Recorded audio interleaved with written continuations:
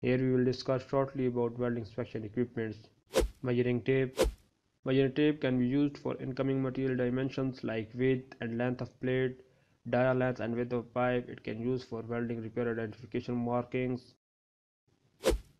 Temperature crayons. It is also known as temple sticks made of a special wax, and crayons provide the information needed for determining the surface temperature for metal working. Mark on the surface of metal or sheet. When the surface reaches the rated temperature on temple stick, the mark would melt and show liquid smear appearance, as like in image you can see. We have already discussed about ILO gauge and cam gauge in previous slide. You can use this multimeter to measure the voltage amperage, means either welder is using right welding current or voltage according to WPS or not during welding.